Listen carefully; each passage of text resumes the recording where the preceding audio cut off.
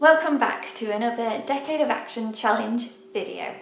If you haven't seen the other videos, please watch till the end and you can see the playlist there, or you can subscribe below to keep up to date on the latest challenges. So have you ever wondered what is happening to your money when it's in a bank? You might think that you put your money in your bank and it's sat there waiting for you to use. This is not the case. It's actually being used by the bank to finance other projects, other companies and investments, stuff like that, while you're waiting to withdraw it. So where is the bank putting this money?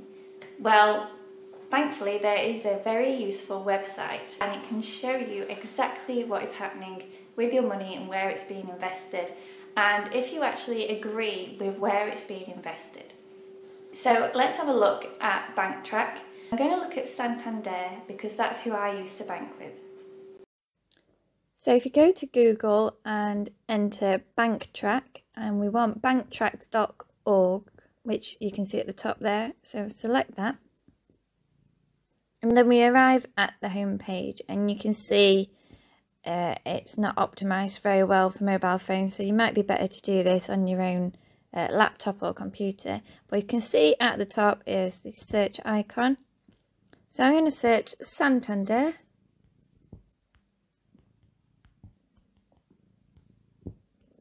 And it'll bring up the page for Santander and all of its results. If we scroll down, you can see various news articles that it's been involved in. So what I normally do is I select the top option. So I'm going to select where it says Banco Santander Spain. And this page brings up all the basic information for Santander, when it was established, its website, etc. But we want to look at any dodgy deals it's involved in. And we know it's involved in some because there's a dodgy deals option at the top. If it wasn't, it probably wouldn't have that dodgy deals tab there. You can see there's also a map as well. So we go on dodgy deals and we can see various articles that it's been involved in here. But what I particularly like is the map. This will show slightly different on the web page version, and the dodgy deals map will be linked to that specific bank. But on your phone you have to select the actual bank. So I've selected Banco Santander, and you can see the various dodgy deals that it's doing across the globe. You can select various industries it might be involved in, and I presume this is all the industries that it is involved in, as the others are greyed out. So let's just go back. Let's just randomly select one. So I selected one of the pins which was located in Indonesia, and it appears to be for a business called April that Santander are investing in. And if we scroll down, we can have a look at what this company is involved in. So it's the pulp and paper sector. Maybe you can scroll down and you can read more about it, about the business itself and its later developments. And then here at the bottom, why is this profile been highlighted as a dodgy deal? And you can see all the various reasons why. And just something caught my eye: human rights abuses and the clearing of biodiverse rainforests in Indonesia. So this is just a very quick example of one bank.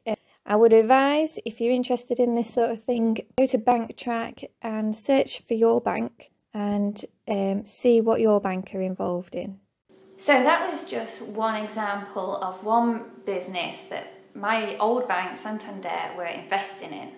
And does that fit in with my morals today? I was indirectly contributing towards deforestation and climate change and just the destruction of the planet, which I obviously don't want to do. I don't want to be financing that if I had a choice. So what can you do about this? Well, there are several ethical banks that you can move to.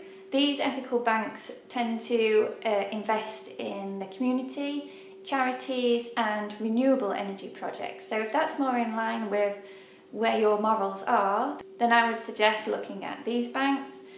Rated best is at the top, Triodos, and then the okay but not as brilliant as Triodos at the bottom, so Nationwide.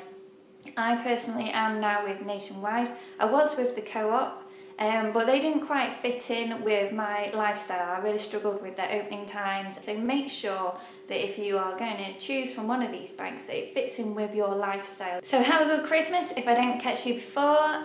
Don't forget to subscribe to my channel to keep up to date with the latest planet saving techniques, and until next time, take care.